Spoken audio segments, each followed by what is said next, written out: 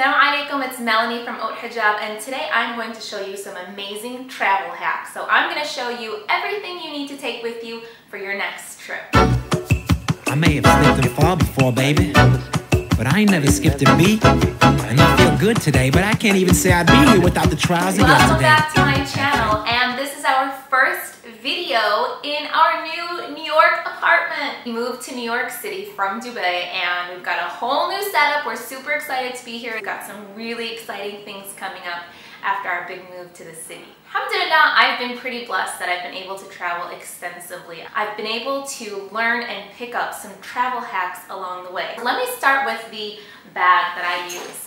So I like to travel with a really good travel tote. I do understand that this isn't the most affordable travel tote, but here's why I do love it. So number one, it's huge. I can pack a ton of stuff in it. Number two, it's made of canvas, so it's not leather, which means that it's not heavy. And that is a big thing for me because I feel like I'm always lugging around these heavy purses and they're killer on my back. So this is made of canvas, which means number one, it's really easy to clean, and number two, you can like bend it and smush it and nothing happens to it. It goes right back into shape. So when I need to fold this over literally like this and put it underneath the seat in front of me, it's not an issue. So if this is in your budget, this is definitely a tote that I would recommend. All right, so let me get right into the travel hacks. So these are things, aside from the basics, your wallet, your passport, your keys, everybody knows that you need to take those when you travel, right? But what are those little things that are gonna make your life easier the next time you're on a plane? I'm gonna show you all of them. So first things first, I make sure that I do not leave the home without Emergen-C packets or some type of Airborne. This is not Airborne, obviously, it's called Baraka. I got this while I was in Malaysia because I ran out of Airborne. And we clearly don't have this in the US. If you're not in the US and you're tuning in and you're like, obviously Baraka, hello, what's Airborne? Then this is what you need. And what you need the vitamin C for is to boost your immune system. So while you're traveling, your body really takes a hit. And also being in that plane, I mean, think about it. You're in this enclosed capsule, like vessel, for however many hours with people coughing and sneezing all over the place. Just like the perfect combination of germs and people enclosed in one place for you to get sick. And the last thing I need is to get sick when I'm on vacation. It's the worst. So I protect myself by taking tons of vitamin C to boost my immune. Don't forget to take them when you travel. Next thing, I make sure I always travel with wet ones. Now this seems like a no-brainer, but sometimes when you forget to take the wet one and you use the bathroom in the plane, at the airport, and you need to clean yourself, you have nothing to use. So these wet ones are so important.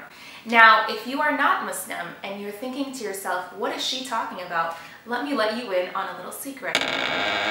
As Muslims, after we use the bathroom, we clean ourselves. It's something we do. According to our faith, cleanliness is half the faith. So cleaning yourself is extremely important. You cannot go to the bathroom without these bad boys.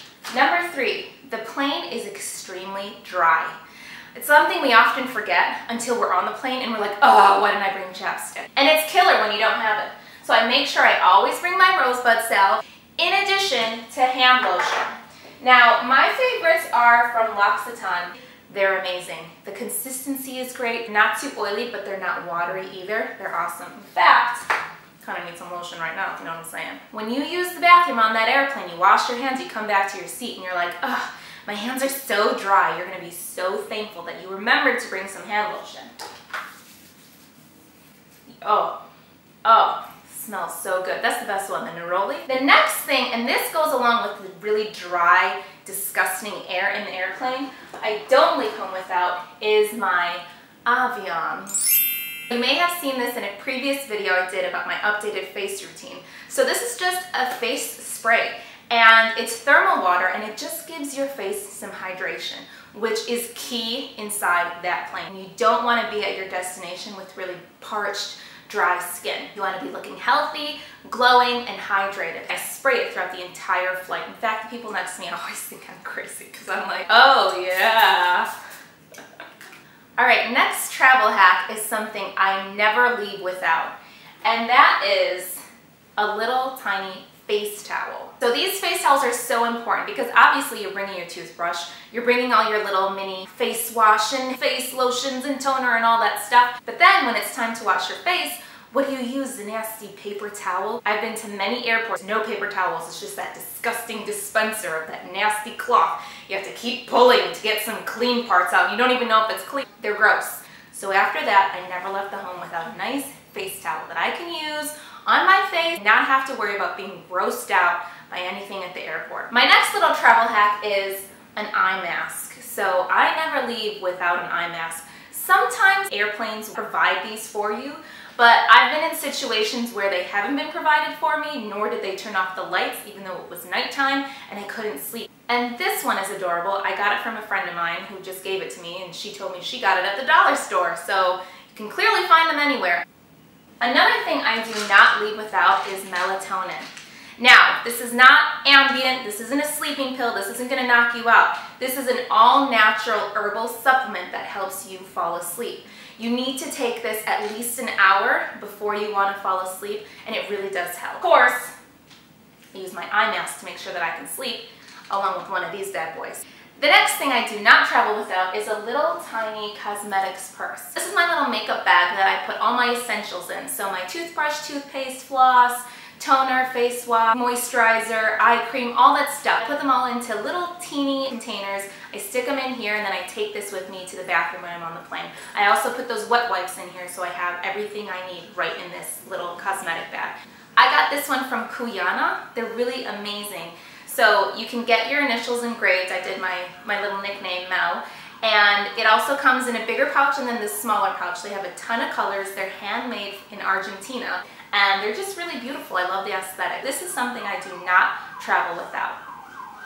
Last but not least, how can I go anywhere without my HH Essentials Premium Jersey Wrap? I do not travel without this jersey wrap, ever. It's the only thing that I'll travel in. It's lightweight and I don't need any pins.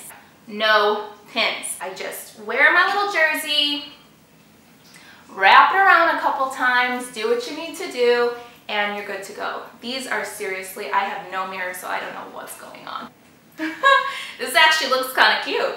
But seriously, these are the best hijabs to travel with, and you do not want to leave home without them. They're just perfect. Now, the very last travel hack that I'm going to show you is actually an app, and it's called the MyDuaa app. It looks like this. Basically, there's a search function at the top, and all I do is I just go in and I search travel, and then all the duas for travel will come up. So I'm just going to go to the standard travel dua, and then it has the dua in Arabic for those of you who read Arabic. If you don't read Arabic, it has the transliteration. Of course, the translation, so you know what you're reading. So I always read the travel dua, and then I read my own duas for myself, my family, my friends, my community, our ummah, because as we know, travelers' duas are mustajab, which means that they're accepted by Allah subhanahu wa ta'ala. They're one of those special duas. Travel is a hardship, and so Allah subhanahu wa ta'ala accepts the duas of travelers as a result of the hardship that we endure. So make sure that you download this app,